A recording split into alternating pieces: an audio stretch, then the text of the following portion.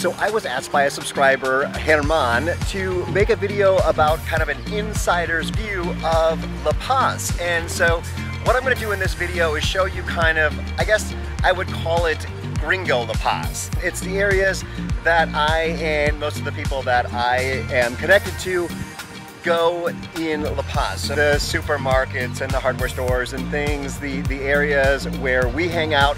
I'm not going to spend a lot of time on the Malecon, which is where most of the tourists hang out, because there's lots of videos about that on YouTube. And I'm also not going to go into those secret locations. I love sharing those secret locations on my channel, so be sure to subscribe, click the bell icon and then the little all button to see those as they come up.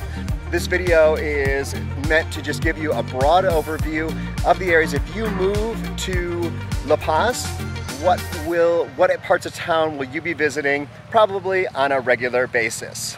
Come along. So this is the town square of La Paz, and it's right off the Malecon, but a lot of tourists don't even make it this far back. It's got a lot of the historic buildings around it, and it is in the neighborhood, or maybe on the edge of the neighborhood, called Esterito. And that's where I want to spend some time to start this video. I just want to be clear that the reason that I'm not talking a lot about the Malecon is there's so many more videos, including I think I've got some videos about the Malecon. It is the place where most tourists go, but it is not just touristy. So I'm thinking like Cabo San Lucas, if you go where the tourists go, it's 90% tourists. But in La Paz, it's just a different city. And so what's so great about the Malecon is it is locals, it is tourists from Mexico City, and it is some expats. And it's a great mix. It's a very lively place, and if you are living in La Paz, you will definitely be hanging out on the Malecon. Some of the best bars and restaurants in town are here. Being able to have dinner on the Malecon while the sun sets across the bay is wonderful, but there are a lot of other places, other really wonderful restaurants away from the Malecon, and a lot more of your time is probably spent in the other areas of La Paz. The Malecon is not just a great spot for eating and drinking, but also for recreating. So a lot of people will walk down the Malecon or rollerblade down the Malecon. There is a bike path that goes about 2 miles down the Malecon. So there's a lot of opportunities here. I see some folks who are out stand-up paddleboarding. So this is a great place to recreate. A lot of folks who live in the downtown area walk their dogs here and really get outside, enjoy it. And then of course there's the beach that you could just hang out at. So it does go beyond the tourists, but be sure to watch some of those other videos to really dig into what you'll find on the Malecon. So this is going to be kind of a walking, driving tour of La Paz. I don't have a lot of time to go inside places, but there are a lot of these places I have been inside and have made videos about that on this channel. So once again, be sure to subscribe. So Esterito is the neighborhood, just I guess it's northeast of the town square by a couple blocks, but that whole area there, this is the area that I consider to be the kind of the hip part of town. This is where my friends who are a little bit younger, in their 30s or 40s, maybe even in their 50s, some of the single people living in this area, it's much more social. There's all the great restaurants. Frente dos Sabores is right behind me here. There's also La Coyota, 1240, my favorite coffee shop, is down here. So it's a really great neighborhood, very walkable, just about 2 blocks from the Malecon and just a couple blocks from the square. But it's a very local area. They have a grocery store here in Arumburo, and this is kind of the part of town that, like I said, if I didn't live out in El Centenario, if I wanted to live in the more urban area, this is the part of town that I would want to live in. You'll find a lot of natural food stores here. McFisher, which has great fish tacos, marinara, so a number of poke places here. Yeah, lots to do in this part of town, and you're right next to downtown. So there's a lot of music in downtown at night. So this is kind of the hip happening place to live. As I mentioned, Esterito is right next to downtown. And downtown is a very typical Mexican downtown with lots of individual shops where you can get things. I just bought a pencil sharpener this morning. But just it's a fun place to shop. It is where the locals shop, not necessarily just at the big box stores, but it is kind of the old school. I mean, there's an area where all the shops are selling shoes, for example, or there's an area where there's more clothing. So downtown, also not far from downtown, is where you're going to find the CFE, which is the electric utility. You'll definitely need to be visiting there. I visited there about 12 times. Let's not talk about that.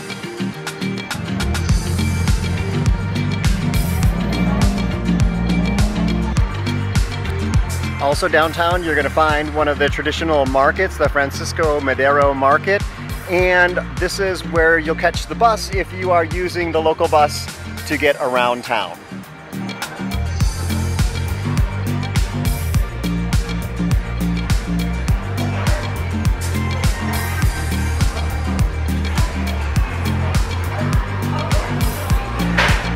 And when you're downtown, if you're parking, be sure to park along a white curb or in a parking lot. Expect to pay between 50 cents and 75 cents per hour. At the end of the Malecon, you're going to find this big condo complex and a marina, and then the bike path heads kind of to the right while the car traffic kind of stays on Abasolo. The bike traffic takes a more local street.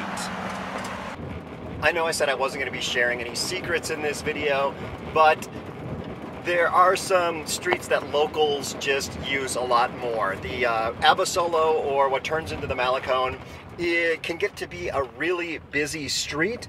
So there are one-way streets that are parallel.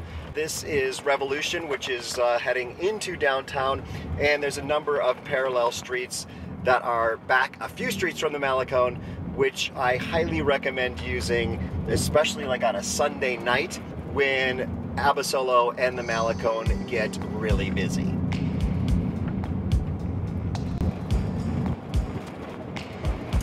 And this does give you a little chance to see the condition of the roads and also kind of what more of the just regular La Paz looks like. This is a very typical street in La Paz. We've got some little restaurants that have propped up along the side of the road. Depending on the time of day, you'll see more or less of that. There looks like there's a school off to the right, along with a church, a cathedral.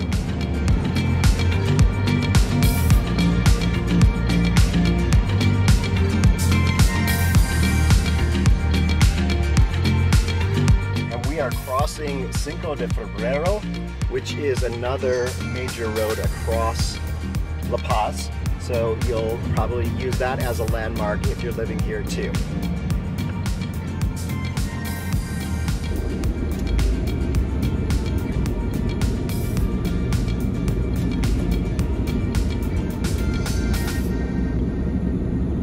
So after you leave downtown in the Malecon and you're coming out Abasolo, you'll find an area with a number of big grocery stores. Chedraui is one of them, very popular with gringos here, and also Soriana, which is kind of one of the bigger supermarket chains in Mexico.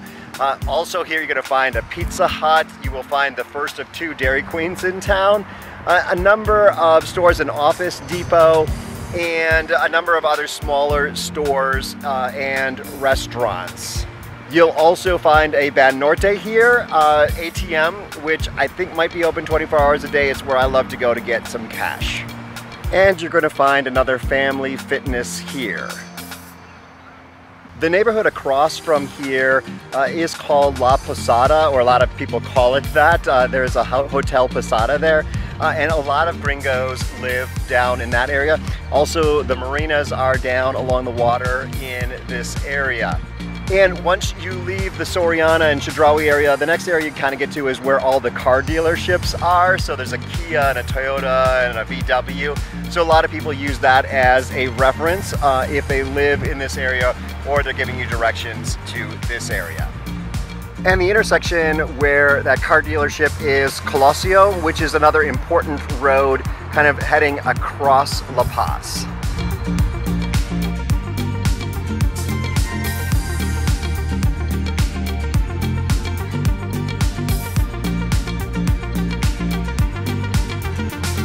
As you head a little bit further out Abasolo, you're going to find a big purple building, and the area around there is the Fide Paz hospital. It's a private hospital and a bunch of medical offices. So this is, I think, is an area where a lot of gringos go for medical care, for more serious medical care, I guess, because you're going to be able to get LASIKs here and urology and all the specialists that are private doctors you will find in this area. Also, you'll find a lot of nicer homes. The Fide Paz neighborhood is right here too. As you're heading out of town towards El Centenario or towards the airport, you're going to find all the big box stores in La Paz all kind of clustered together. So there's a Liverpool, and a lot of people, when they're referring to this area, they're like by the Liverpool, by the Home Depot, by the Walmart, by the Sam's Club, just calling it out as one of these stores. So the Liverpool is kind of like a Macy's, a higher end department store, but it is kind of the anchor store of a mall here that goes back. You can see it's got a number of stores. It has a Starbucks. There's 2 Starbucks in La Paz. Also a movie theater, and the movie theater here shows some movies that are in English with Spanish subtitles. So if you're an English speaker or you're learning Spanish, this is a great place to go catch a movie. Also a number of stores. I think there's like an Apple store here. Like I said, it's kind of a higher end mall. You'll also find a couple of casinos out here, but for the most part, people are coming here for, there's a big Soriana, a big grocery store, and kind of a mall associated with that. It's got an AT&T store and a couple of other smaller stores, a furniture store, and the Home Depot is out here. You're going to find a Carl's Jr. And what else do we have here? There's a Persianas, I think is the name of it, a cloth store. There is a Wing Stop, an AutoZone, a Walmart, a Sam's Club. What else? I'm looking at the sign here and I see that there's a Family Fit, also a Chinese buffet. So there's a number of stores here, and just kind of like the typical American, big parking lots, easy in, easy out. And I want to be clear here is that because there's not that many gringos in La Paz, if you go into these stores, you will still be in the minority. Most of the people here are just Mexicans who are out doing their regular shopping. It isn't something, even though these stores are probably, many of them are based in the United States, it is not just for gringos. We tend to do more shopping here than I'd like to admit, and that's mainly because this area is between El Centenario, where I live, it's kind of a little suburb town, and downtown. So if we want to get to any of the more local grocery stores, we have to go past this into town, and it's just, I mean, quite frankly, it's pretty easy to shop here. And there is a second movie theater over in the mall by Soriana.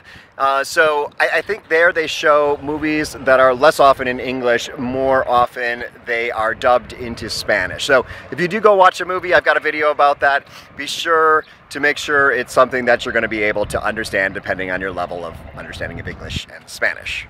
You're also going to find a Dairy Queen here. There's 2, I believe, in La Paz. And over by this mall, it looks like there is maybe a bowling alley inside. I've never seen it. In the mall by Soriana, you'll also find a place where you can pay your CFE bill or your Mega Cable bill and your AT&T and I think your Telcel. So a lot of folks are coming here to pay their bills.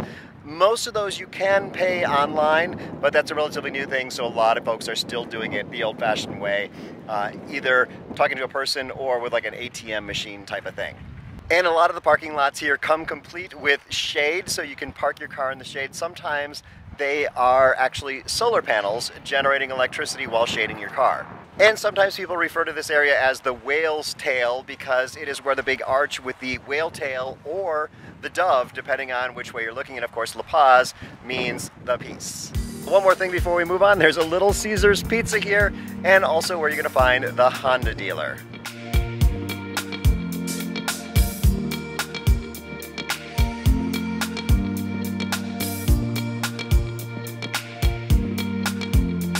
So once you pass the airport exit, you're going to be entering a town called Chametla. There's not a lot of gringos that live in Chametla. There's a lot of locals that live there, and there are a lot of segundos. It's where the most second-hand shops are in the La Paz area. So it's one of my favorite places to shop. Even if you don't buy anything, it's rather entertaining.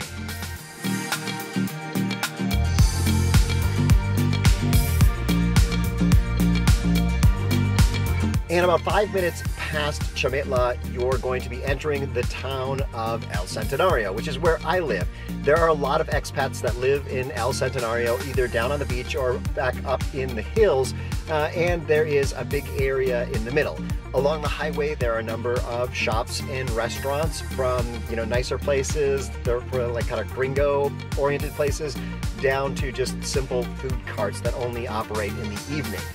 There is a little town center where you'll find people on Saturday night playing soccer, and there's a little square and a police station and whatnot. So very like typical Mexican small town.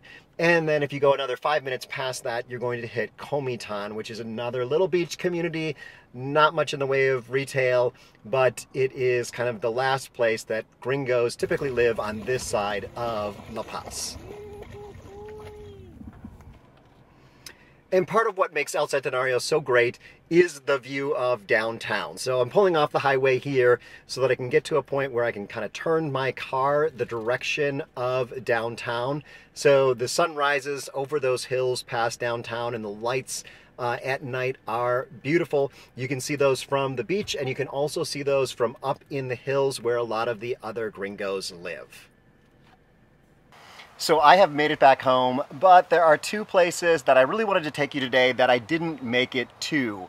And so let's kind of rely on Google to help tell this story. So the first is the kind of northeast side of La Paz, and it's mostly residential areas up in the hills with good views, kind of some of the resorts, the high-end stuff, the multi-million-dollar houses. That is all over there, and it's not an area that I know that much about, but it is an area where a lot of gringos tend to live, so I wanted to mention it. The other area I want to talk about is, I guess it's just kind of Forjadores, which is a road that's leading out of town, and it goes by the hospital, which is important for some folks. It also goes by a kind of a mall, I guess, with I think it's a Soriana, and there's a city club there, which is like a Sam's Club, but I think it's a Mexican company. Let's see here, so also like an Office Max or something to that effect. So a number of big shopping centers, a cinema out there, and then if you continue down that road, you will end up driving all the way to Todos Santos or to Cabo in 1 hour or 2 hours. But right now, I'm home, and my little foster puppies are, well, I guess I was about to say ready to play, but I guess they're ready to pee. If you have any questions about La Paz, please leave those down in the comments below, and I'm going to put some other videos on the screen here that I think you might be interested in watching next. Hasta luego.